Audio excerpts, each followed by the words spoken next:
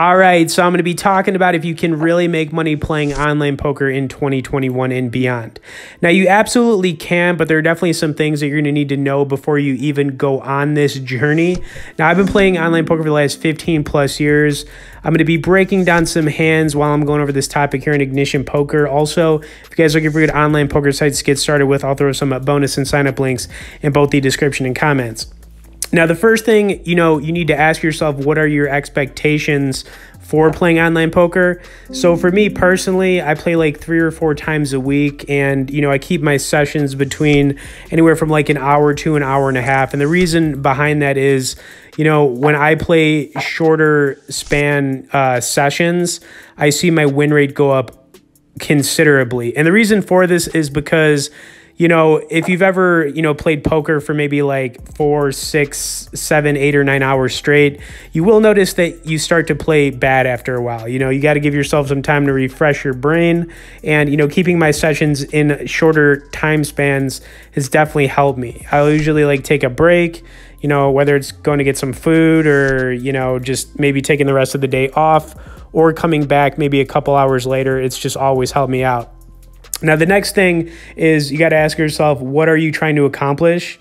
Are you trying to make like an extra $1,000 a month, an extra $2,000 a month, or more than that? The thing you got to understand is you need to be playing limits that are high enough that are going to let you achieve whatever your goal is.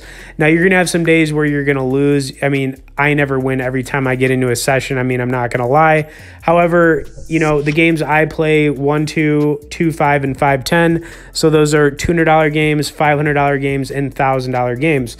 So you're going to have a bankroll for whatever you're playing. But, if you want to make anything significant, I would say start off at the $200 cash games because it's just going to be a grind to hardly make any money playing anything below that. That's just my opinion.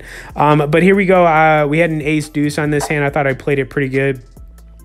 I just called this with the 3 deuces because I was hoping that player 3 would make the call so we could see a river card. Fortunately, he will make the call here, but this river card was so weird, right? We got 2, 8, deuce, 6. There was a flush draw out there. And to be honest with you, I guess I was putting him on a flush draw, player 3.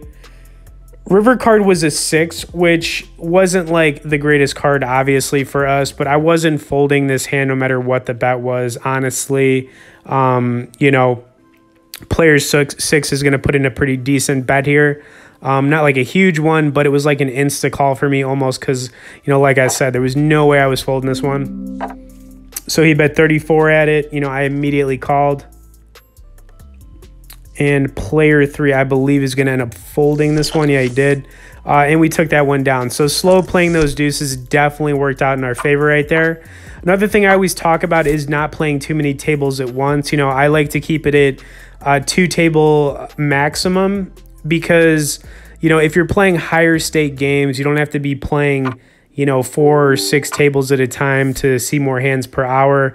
The thing about, getting better at, online poker, just poker in general, is you got to get good at bluffing, right? So, there are going to be times where you're playing hands against other people and you're going to need to put them on a range of what they might have. And you're going to have to make moves on them, to either get them to call you or, fold based on how you're playing the hand. So, 2 tables at a maximum is definitely the best. When you start playing more than that, it's really hard to concentrate on those hands, and then you're just not going to pick up on those little tells that you might have otherwise, figured out if you were focusing a little bit more. Anyways, pocket 7s, next hand right here. This was kind of a throwaway hand. We didn't really get anything that we needed, unfortunately, so I was just kind of, ready to fold it. And making good folds is also really important. There was no reason for me to make that call with 7s. There was the, 2 flush draws out there, an 8, a 10, a bunch of straight draws, pocket 7s. I mean, that was just an obvious fold. Really no reason to get involved with this one. Player 1 went all in. Wonder if he gets called here. I'm curious if he did.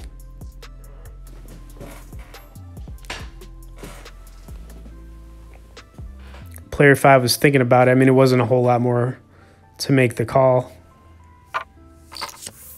Oh, yeah, he hit that flush. Oh, that was disgusting. That was terrible right there. I think maybe that other guy had the 10, which would have made sense. Maybe like a king 10 or a, whatever, like a queen. I have no idea, but that was just a sick river card, and, you know, it is what it is. All right, anyways, I opened up $6 here on the ace-jack offsuit. Player 4 made the call.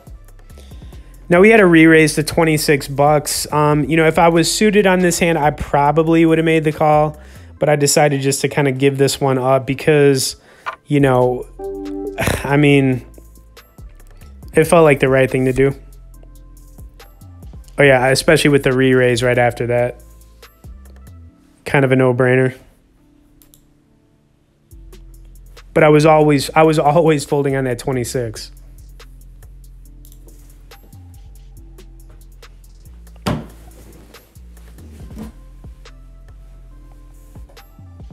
Player 6 was really tanking this one. I mean, he did re-raise it. Okay, I guess he didn't have a whole lot right there and, you know, gave it up, and that hand was over pretty quick. Okay, weirdly enough, we've got another ace-jack, and I am going to see a flop with this one. And this is going to be the final hand for this session, guys.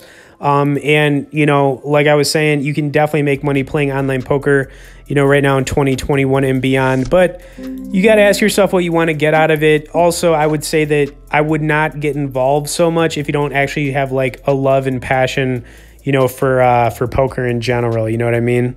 Because this is a really competitive game, and everyone's always trying to, you know, beat the other person, outplay the other person, whatever you want to call it. So, I mean, you always got to be trying to improve every time you get into a poker session. Okay, so this was a little bit of a smaller re-raise, $20. So this was kind of like an easy call. You know, this guy could have been popping the pot with just about anything. Now, we did pair the jack. There were, you know, there was a flush draw out there. Plus, if this guy is repping like ace king or ace queen, he's going to be trying to hit some turn cards and river cards.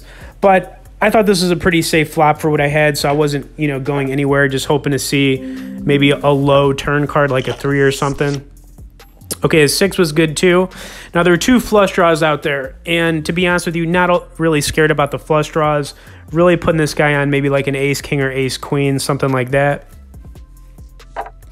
So not going anywhere. $47 bet on the turn was super strange. I mean, I don't know what the guy was trying to say he had. I mean, he was trying to make it look like he had a set, I guess, like a set of 10s maybe. River card was interesting. I basically had to insta-call this guy down, and he had a pair of 10s. So we took down a sick hand right there. My poker instincts kind of went off, and, you know, one of the reasons I was able to make that call was because I was focusing on what I was doing. Anyways, hope you guys enjoyed another poker session here. Like I said, if you're looking for good online poker sites to get started with, we'll have some bonus and sign-up links in both the description and comments. Thanks for watching this one, and we'll see you in the next poker video.